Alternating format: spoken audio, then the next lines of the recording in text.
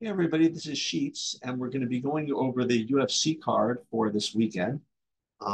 This is going to be the first of, uh, I don't know if I'm going to be able to get all three videos out because I'm going to be in Virginia this weekend. But at the very least, I'll be able to take care of this one, which is the overall DFS outlook. Again, in a perfect world, I would also do a full uh, lineup construction video, but I would be remiss to do that now because lines are not up yet. The sims are not done yet, really. And ownerships are not completely the way I'd like to see them. To build lineups now would be just foolish. But then again, I mean, if you've watched other the other videos on how I build lineups, I mean, you could go back to them and probably apply them to this card as well. But I very much doubt I'm going to be able to find time to do a full lineup construction video for this particular card. I'm going to attempt to do a betting breakdown video either later today or tomorrow. So at the very least, we will have a general DFS outlook as well as a betting breakdown.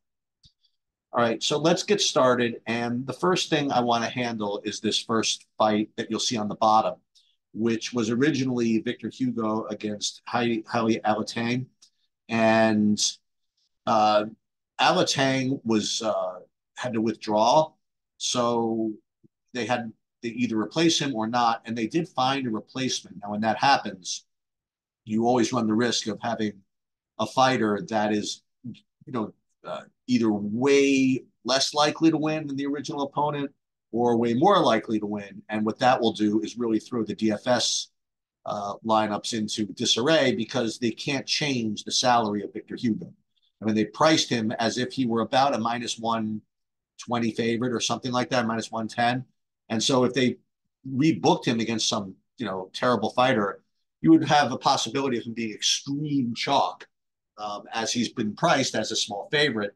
And if he turns out he was like minus 500, then we'd have this unique situation where he'd be incredible chalk and you have to decide what to do with him. As it stands right now, the fighter they replaced him with, Pedro Falco, I guess that's the way you pronounce him, is actually not bad, apparently. As the initial line, at least coming out on Bet Online, has Victor Hugo at about a minus 150. So you do have some line value here, because he's minus 150, which means he probably should be about 8,400 or so, but it's not that bad.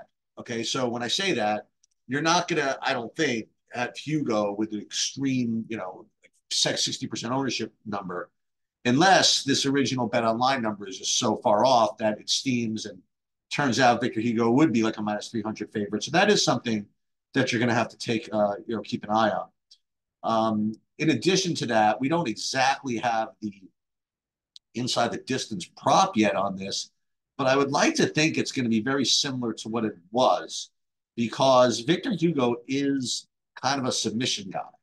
He does get like a whole bunch of submissions. So he is kind of a finisher. So I would imagine that regardless, it's probably going to be a good play. Okay, 8,200, maybe minus 150 or so, and he's sort of a finisher. I do think that he is going to be in play. The interesting part of this is going to be the other side, I think. Um, Pedro, whatever his name is, and you know, we're kind of just kind of looking here at what he does. We have he hasn't fought here since 2021. Kind of a veteran. He third round KO, and then he has decision in a just looks like a pretty low level promotion. Then he's got a KO in the same promotion though. 2019 KO round one, KO round one. He got hurt here, so it's just kind of hard to say. He could get unanimous decision all the way back here. So I would just guess that he's sort of a finisher, but not really.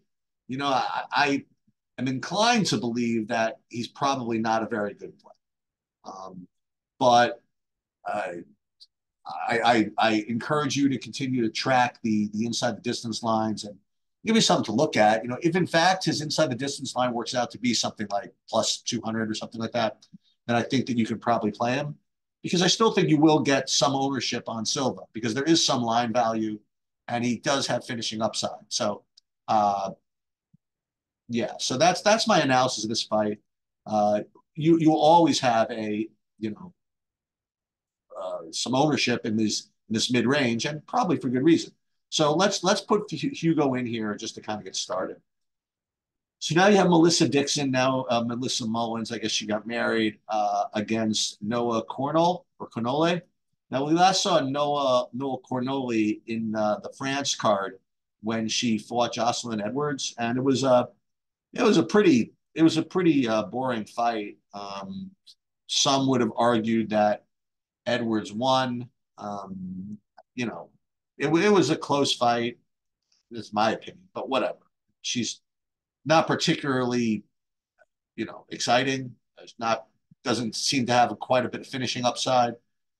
If you would like her, it would just because you think that a $6,900 fighter in and of itself is good enough to make the optimal if she wins. Um, so we do have 14 fights. So usually when you have 14 fights, just getting a win is just not going to be good enough. So I don't think her at 6,900 is going to be particularly inspiring. The interesting part is the Melissa Mullins. So she's very, very she's priced really high. Okay. And at 9,300, normally what you need is at least minus 110 inside the distance line plus some takedown upside and or first round upside. And as you might imagine, I mean, Melissa Dixon's probably not going to fit the bill as far as those metrics go. You look at this, her inside the distance line is plus 225, which is extremely poor. But it's possible that she swarms with takedowns and control time. I mean, it's possible. Um, but the problem is, I mean, you're dealing with a parlay here. The parlay here is that you have to hope she A, goes for the takedowns, and then B, they're successful enough to score well. You know, uh, she does have this first round TKO over Dario, which was pretty fun fight actually, if you look at it. Couple of decisions, does have a KO here. So I guess she does have finishing upside. And one thing I will say is that she's probably going to be extremely low owned. You have a $9,300 women's fighter with a poor inside the distance line. She probably is going to be low owned. So in your MME builds where you're trying to win the big prize, I do think that she's probably pretty good leverage. But I think most of the time she wins with like an 80, or an 85 and busts. But those times that she doesn't, when she does go for the takedowns and gets control time and gets, that optimal, late second round finish with a lot of, ground and pound or whatever, I mean, she could get 120 and then you'll want her, to say the least. And if you get her at, 12% ownership, 13% ownership, when you have other fighters in her price range, which are going to be much more popular, I definitely think that is a decent amount of leverage, knowing, again, going in that most likely it's not going to work. But when it does work, you're going to be, you're going to get a lot of leverage. So I would certainly consider that. All right, Dylan Butka versus Cesar Almeida. So there are several fights on this card, and we're going to get to, I think like at least 5 where you have win condition plays, meaning that you can't guarantee a fighter is going to win, but if in fact they do win, it's going to be in a way that scores them a good amount of points. And sometimes that situation occurs when you have strikers versus grapplers. And this is the case. So Cesar Almeida is basically a pure kickboxer. And Dylan Butka has definitely takedown upside. So the point is that, when you have these types of fights, you only want to play the striker if he really has a good inside the distance line. And you almost always want to play the grappler regardless. Okay. Because the grappler, his win condition is going to follow, it's going to get some points regardless of whether he gets the finish. So let's take a look at both of these. So as I mentioned, Budka is going to be a good play regardless. And just for fun, we'll look at his inside the distance line. It's actually not that bad at plus 240. But when you combine that with his win condition, that being the ability to get these takedowns and rack up points in that way, I think he's a very strong play. And Almeida, unfortunately, his inside the distance line is extremely poor. So I think he's going to be a fade. And there are going to be, I think, several fighters on this card, which I will consider Xing out. Like one of them being Cornoli, for example. Another one being Cesar Almeida, like I mentioned. We'll get to some others as we get there. And this is not something I usually do or recommend. I usually let the Sims kind of guide me to who I get. But I think that I'm so confident in fading some of these fighters that I might just actually go against my better judgment and flat out X them. And Almeida would be somebody I might X out, and Cornoli, as I mentioned. So we have Jean Matsumoto, and this was a curious situation. So this is the second of three in three fights. We're talking about a fighter who participated in this France card, and Matsumoto is kind of a combination of he's Brazilian, but he was also from France or whatever. And it doesn't. Oh no, it wasn't him. Sorry about that. The guy. Oh no, we're going to get to him in a minute. The guy that was in the France card is where is he? Oh, Chariot. We're going to get to him in a minute. But this is John Matsumoto versus Daniel Argueta. So again, you have Daniel Argueta, who is a stone cold wrestler.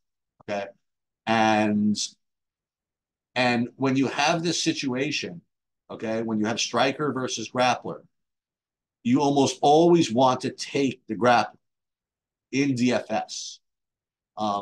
Not because you think he's going to win, but because if in fact he wins, you're pretty sure that he's going to score. Where if you take the striker can win without scoring. I guess that's the easiest way to put this. So let's take a look at the inside the distance line specifically for Matsumoto and see if it's worth doing. I mean, his inside the distance line, let's see, is plus 315, which is terrible, right? So he's going to be probably a fade, and I would almost X him out.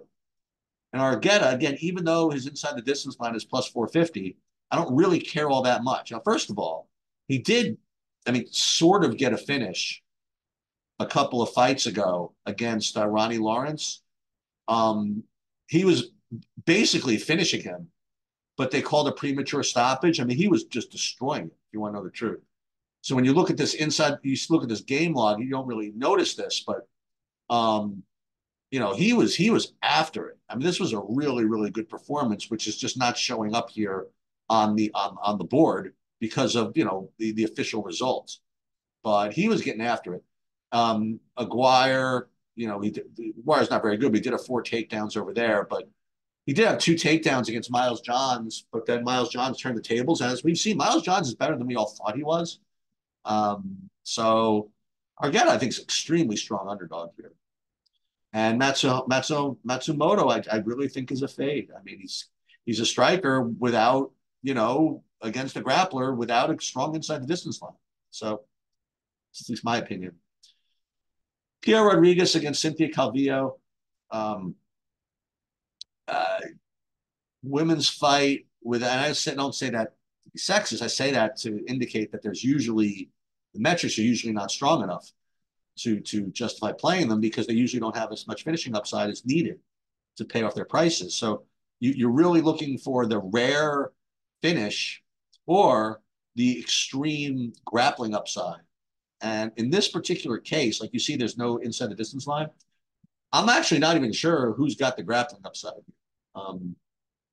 I guess Calvillo would be considered the better wrestler, I suppose. I mean, she does have some takedowns, including 3 against not Amanda Nunes, but Nina Nunes, I believe. But I don't know. She did have a takedown against Godinez. That wasn't a bad performance. Some people thought she actually won that fight. So I guess that's fine. And Pierre Rodriguez, I mean, she got 5 takedowns against Sam Hughes. I mean, 3 against. I would argue that that Pierre Rodriguez, if anybody, would have the more takedown upside. She did take down Jillian Robertson, and then she ended up, tapping. But she was didn't feel like tapping, and she was very, very tough here. So yeah, I guess Pierre Rodriguez, if you wanted to be contrarian, this would be kind of cool. This would actually be a pretty cool low owned play. I believe she could be low owned to play Pierre Rodriguez here. Um, so we're going to leave her in for now. Norma Dumont versus the Iron Lady, G. Durandamy. So she was actually, fighting for titles. I think she might have been actually the title holder for a while.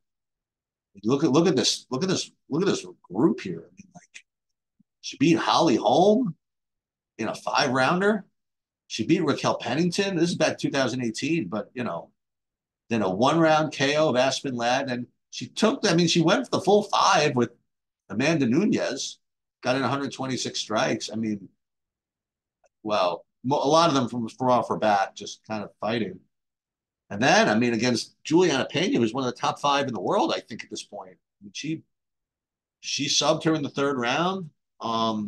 She wasn't doing all that well up until then, but this girl's dangerous. And listen, she's been away for 4 years, but it's one of those things. I mean, if she comes back for 3.5 years, she comes back even remotely like she was. Now, listen, she had a baby, and there's all kinds of things that happen when that occurs. But 7,600. I mean, it just seems like a good play. We'll take a look at the inside the distance line for both of these fighters here. Norma Dumont, she ever finished anybody? I mean, she's plus 400 inside. She doesn't really have the. I don't think she really has the takedown upside. Can she? I guess she can. I mean, she has 3 takedowns against Chandler, 1 against Rosa, 2 against. So yeah, I mean, she could take her down, but she does. I mean, she's putting herself in a tough spot. Randomy's pretty good submission grappler. So listen, just because of the price, I think I prefer the Randomy side. Let's compare Dumont to say Rodriguez. I think that's a pretty good comparison here because they're the same price and they feel like kind of fishy plays, and they're probably going to be low owned as a result. So I would put her in the category, I guess, of Rodriguez. Maybe I was about to say a little worse play, but I guess similar.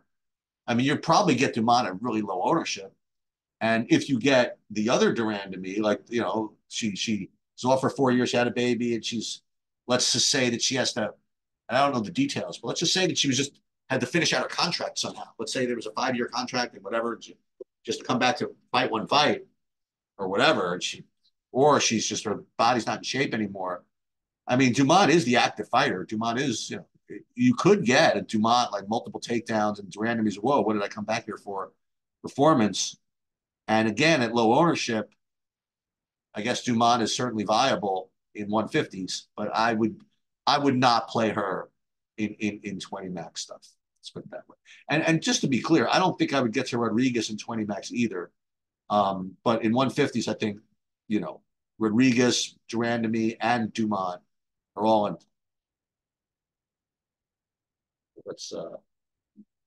We'll leave them in here for now. All right. Court McGee versus Alex Morono. So we have 9,200 versus 7K. So at 9,200 versus 7K, again, we're looking for the favorite, an inside the distance line of minus 110 or better. And if you could throw in some takedown upside, that would be great too.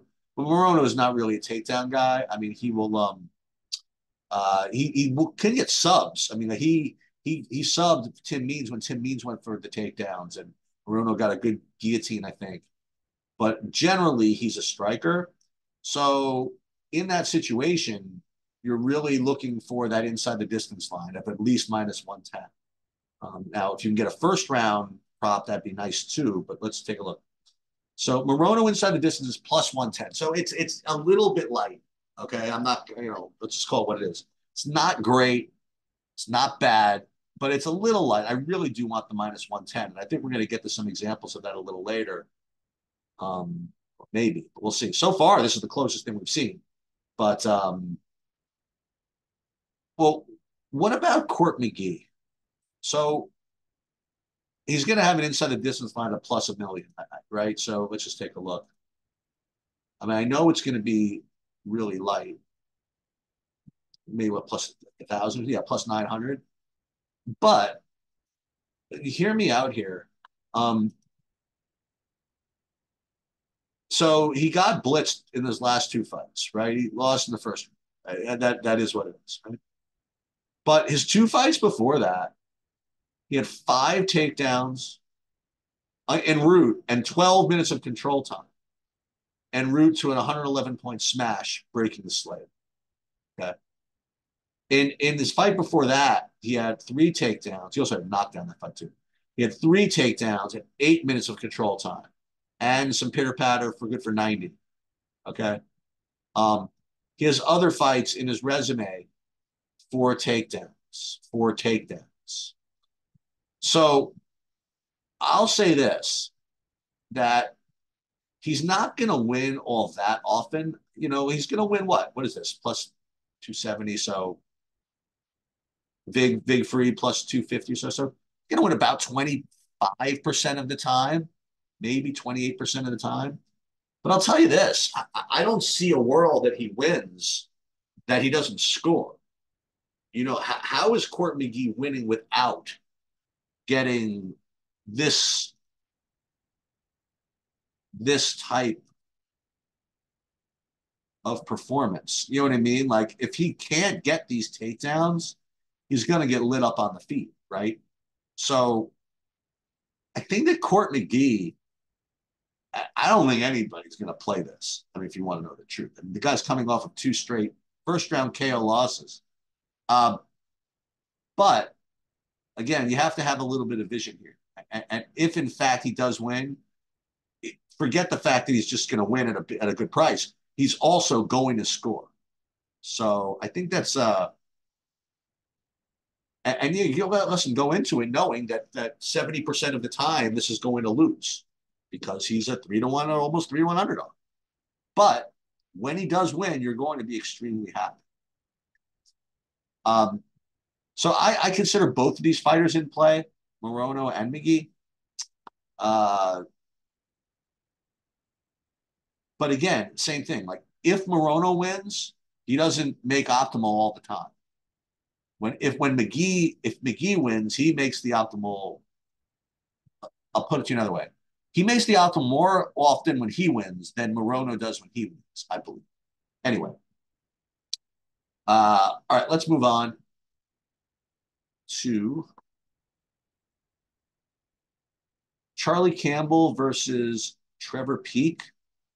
So I think this is going to end up being probably the most popular, well, I would imagine, the most popular underdog on the slate, and certainly the most targeted fight, with maybe the exception of the main event, but we'll get there in a minute, on the slate. And that would be Charlie Campbell versus Trevor Peek. The inside the distance line on this fight is just through the roof. I mean, Trevor Peek fights some, very, very aggressive style. And as does Charlie Campbell. I mean, Charlie Campbell, let's take a look at him first. Charlie Campbell, he has, well, forget this. This is a grappling. We had first round KO against Alex Reyes, who's 1,000,000 to 1 favorite. First round KO as 1,000,001 favorite. He lost first round KO to Chris Duncan. First round KO, second round KO, second round KO. Did go to a decision here.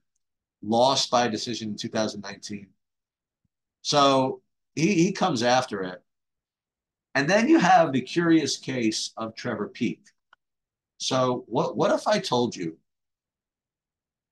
for those of you that have been following Trevor Peek, for example, what if I told you that he has fought 3 times in the UFC, and 2 of those 3 fights went to a decision? You probably wouldn't, I mean, you would know this is the case because you've seen the fights, but you'd be kind of taken aback because Trevor Peak, I mean, he's kill or be killed, freaking maniac, whatever. But the reality is that he has fought 3 times in the UFC, and his last 2 fights, as a matter of fact, went to a decision. Um, this is actually a pretty big hit that we had. We played him by decision over Muhammad Yahya at like plus 500 or something like that, and we got there. And this Jose Mariscal fight, I mean, this was a war, but nobody got finished. He didn't get finished. Nobody got finished. The Gonzalez fight, he destroyed him. This Malik Lewis fight, I mean, you go back and you'll see this one. I mean, he was getting lit up in the first round, but then he came back. So let's just say this: that everybody that's drilling this inside the distance line to minus 500 or something. I I might be inclined to go against that again. Um, I might be inclined to play one of these dudes by decision from a betting perspective. But when it comes to DFS, it is very hard to ignore these metrics. It's like you look at this, you have Charlie Campbell inside the distance. Boy, oh, but I thought this was going to be more like minus 125. This is sneaky. I really didn't think it was going to be this wide. I thought that you were going to have an inside the distance line. This makes sense. A minus 400. That's what I thought it was going to be. But then I thought that Campbell would be minus 200 or something. And then Peak plus 215. That's extremely strong for a 7K fight. It just is. So I imagine he's going to be really popular, but it just has to be for good reason, because I mean, if he wins, it's very likely that he gets the KO. In addition to that, by the way, going back to some of his Contender Series fights, he does have some takedowns in his arsenal as well.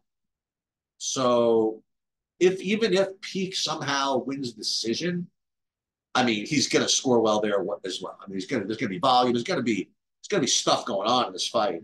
But even if this does go to decision, I think that both fighters are extremely live.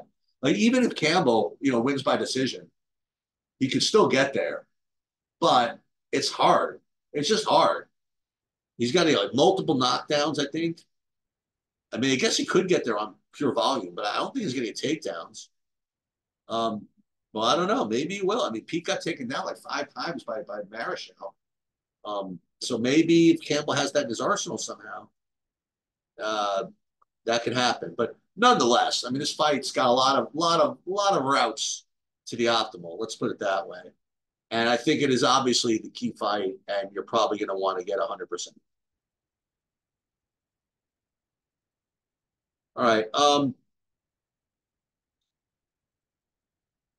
Walter Walker, the clean monster, versus Luka Lucas Brzeski.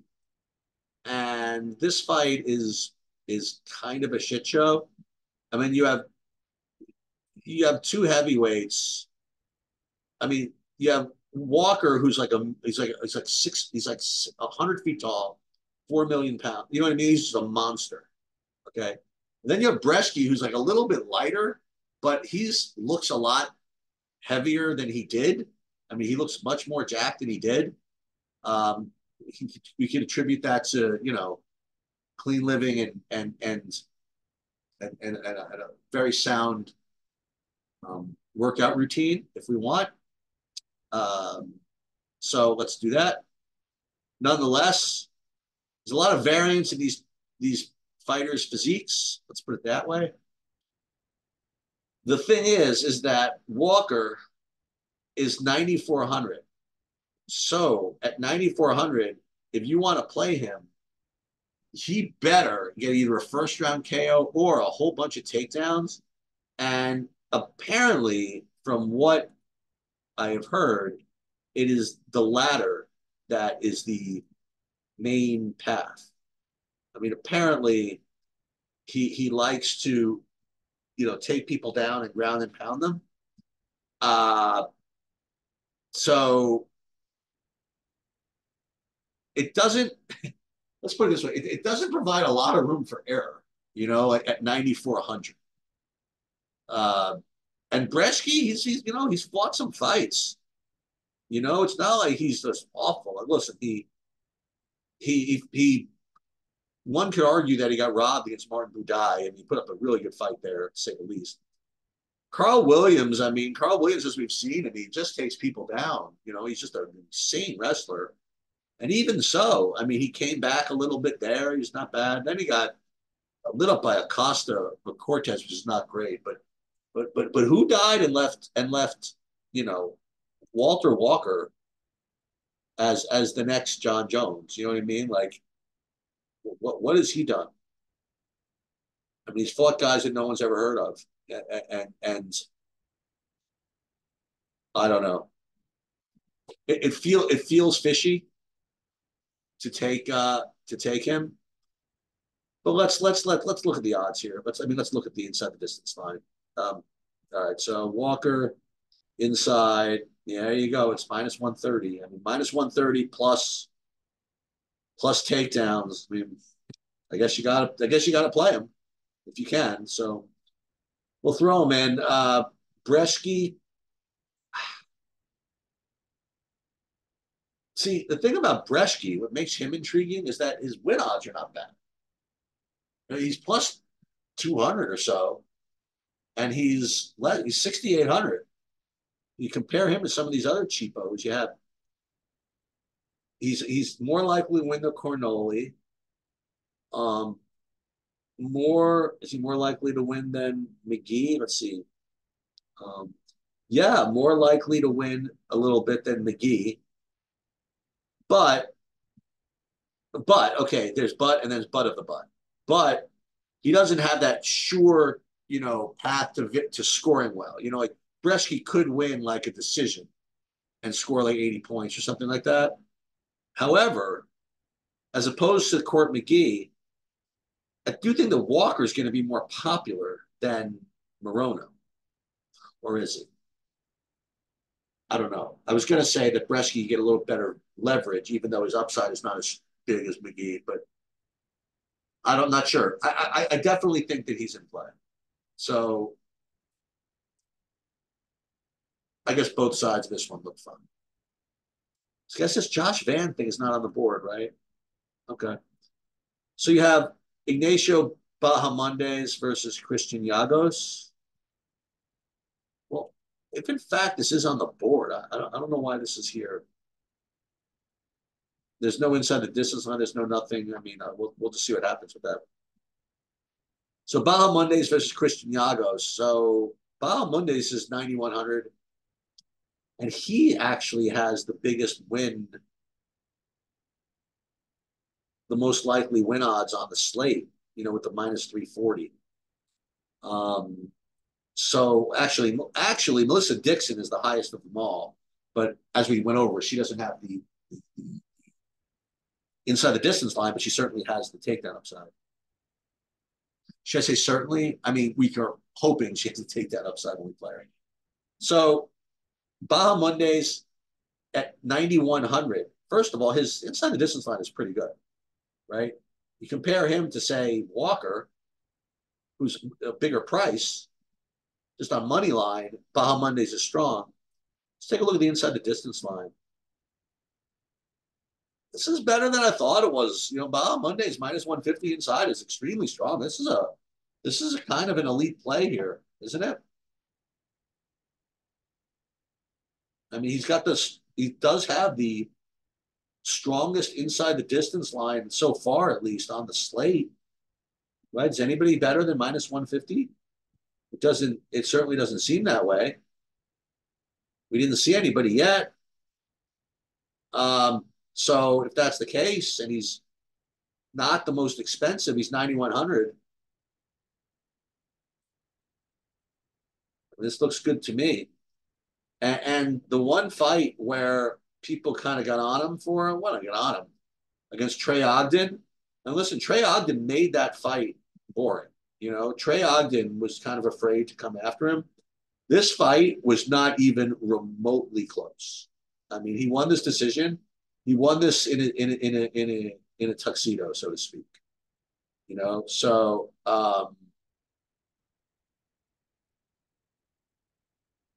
and then he lost to Ludwig Klein, which was actually kind of curious. I mean, he was a pretty big favorite there. Um, they're willing to let that go, and apparently the odds makers are. It's a pretty strong play here. Then you have Christos Yagos. We've seen him fight like a bunch of times here. Here, I remember this fight in 2021. I mean, I think I had the other side of this, and Soriano was doing fine in the first round, but then Yagos came back and get him a big favorite. Sarukian, he has no chance at either of these two guys. Ricky Glenn, he destroyed him pretty fast. And Zellhuber, he lost to, but Zellhuber's really good.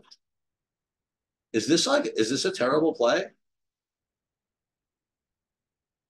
I certainly feel as though that Baja Mondays has the upside here, but I wonder if Yagos is not a decent punt here. Oh, that's rough. I just don't think he wins all that often. That's the. Let's take a look. By the way, at his inside the distance line, it's probably not bad given his win odds. Plus 550. All right. The only thing I was going to say is if Baja Monday is inside the distance line is so strong, he's probably going to be pretty popular. So you get another punt here. Boy, oh boy. I'll tell you this, in the 150 match, you better believe I'm going to have some of this. Just because I mean, getting leverage over probably the best play on the board, which is Baja Mondays. Unless, by the way, it's still possible, by the way, the Victor Hugo works out to be the best play on the board. I'm not convinced this line is going to stay here, but whatever it is, we'll see. Okay, Morgan Charrier versus Jose Mariscal. This is the fight I spoke about earlier, where Morgan Charrier he fought in the France card in front of his home fans, and he knocked out Zucchini, who no one had heard of from Italy, and it happened in like 2 seconds. Well, I shouldn't say that, but I mean, I don't know about this. I don't know about this guy. That's the best I can describe this. It feels very fishy. He's got these losses here. I don't know. What I do know is that Jose Mariscal is a tough dude. He won me a lot of money in that fight against Trevor Peak that I referred to earlier, where nobody gave him a chance. He was plus 130. He was the ultra sharp side because nobody picked him, and yet he was only plus 130, and he dominated honestly. And then Jack Jenkins fight, I have to say, it was kind of close. Like Jenkins did win the first round, and Mariscal was coming back a little bit in the second round, and was fortunate enough that Jenkins got injured and had to, they had to call the fight. This is more of an opinion than anything else. I do think that Mariscal is definitely a play here, but let's see what the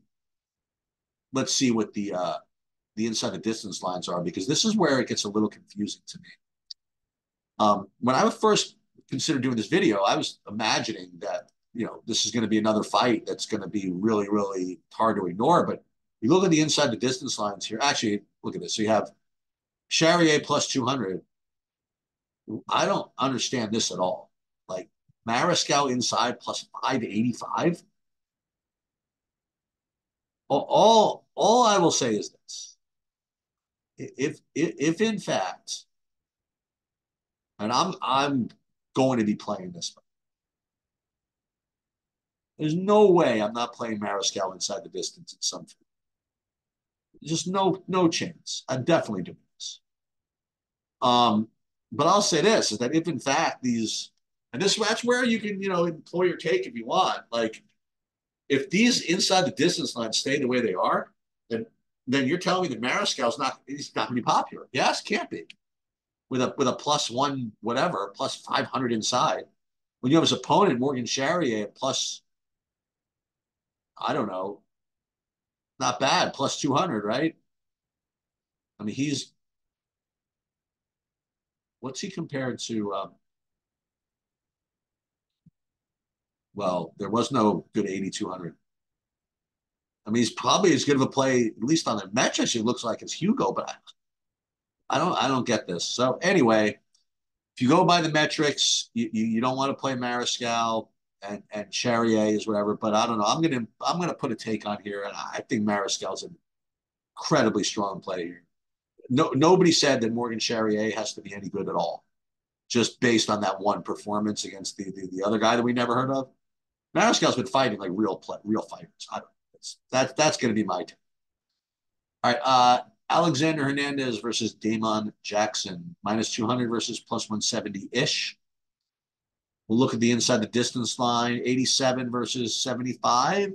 All right. I think there's a little tiny tinge of line value in Hernandez, actually. At those prices, I think that's the case. But let's take a look at the inside the distance lines here. We have, let's see. Boy, this Mariscal thing really has me confused. Anyway, Alexander Hernandez, boy, there it is, minus 110 inside at 8,700. Let's go. I mean, that's what you want. And yet, what I was going to say is that Damon Jackson is one of those fighters that has a good win condition. He if he's going to win this fight, he's probably going to do so by getting these takedowns. I don't know why he didn't go for any takedowns against Dan Ige, but this is what happens when you don't. Sabatini, he just blitzed him. I don't even know where that came from, which is good because I don't know if he was going to get any takedowns on Sabatini anyway. But check this out. He got 2 takedowns in reversal against the aforementioned Dan Argueta. 10 minutes of control time? I mean, I don't know if he's going to win, but if he does, I mean, he's definitely scoring. So this is extremely strong.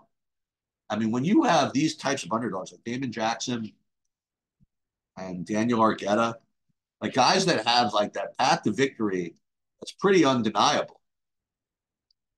I mean, these are 2 extremely strong underdogs. I mean, it's to the point where I almost don't even want to bother with those punts that I talked about. I mean, McGee, yes, but he doesn't win all that often.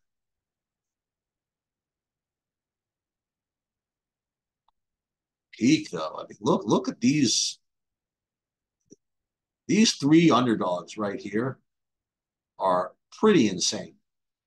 We don't have to go to Yagos if we don't feel like it. We don't have to go to Bresky if we don't feel like it.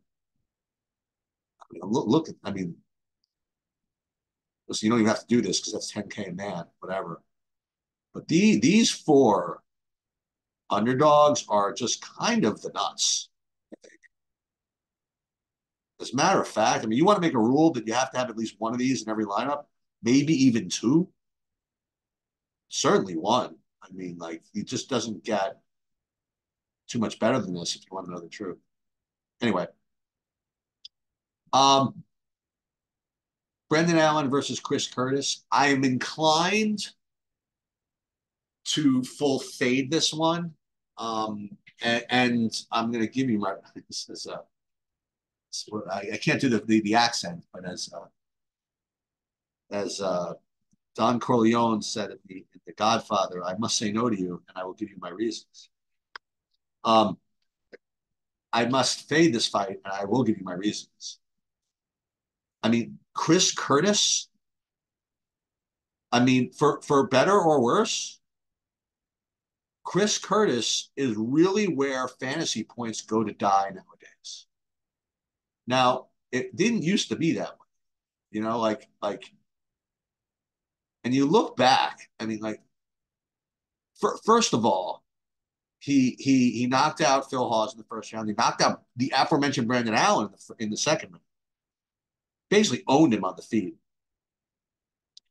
and he got the KO over Joaquin Buckley. But aside from that, I mean, you're getting like some boring fights. Barrio, who just is known, I was at this one, this Barrio, who's just known for just coming after you and just putting a pace on, whatever. This fight just ended up being just like trading. And Curtis, what was it, the split? 87 points. at 8,500. That's fine, but it's not that great. Imavov, that wasn't really going anywhere. The Gastelum fight was as boring as all hell. And then you had his fight against Hermanson. He did nothing. He just did absolutely nothing. Um, Let me just see something real quick. I just want to poke my head into one thing for a second. Um, Brandon Allen, on the other hand, I mean, his fights. I'd like to say they score, but his fights just he's a kind of a first of all, it's four straight subs, and six straight wins since the loss to Chris Curtis. And we have a style issue here. The style issue is that Brandon Allen, while he's not bad on the feet, his advantage in this matchup is going to be in the grappling. Okay. And one thing about Brandon Allen is he is a very, very, I'm gonna say smart fighter. He when he talks about his plans, I mean, he knows these opponents. I remember when he was prepping for his fight against Bruno Silva. He's like, well, I'm not going to go stand and trade with the guy. I don't want to get my head taken. You know what I mean? Like he does plan for these things. And this fight against Muniz was like amazing. You know what I mean? He basically owned him like the whole fight, and he got the submission over some Muniz who's like the nuts as far as well, he's supposed to have been the nuts. Then the Paul Craig fight, you know, he minded his P's and Q's. He knew that he couldn't really, you know, risk getting tangled. He kept his neck away, and he had 9 minutes of control time, and yet still it was only 86 points. But so he's not the guy. He's going to do what it takes to win. And the problem is that Chris Curtis just doesn't get taken down. It's just tough. So I think that what's going to end up happening, if I have to really put it, you know, not to put not to put too fine a point on it, but I think that it's going to be a boring fight. I think Allen's going to maybe try to stay in range, try to get takedowns, probably fail, maybe get there, whatever.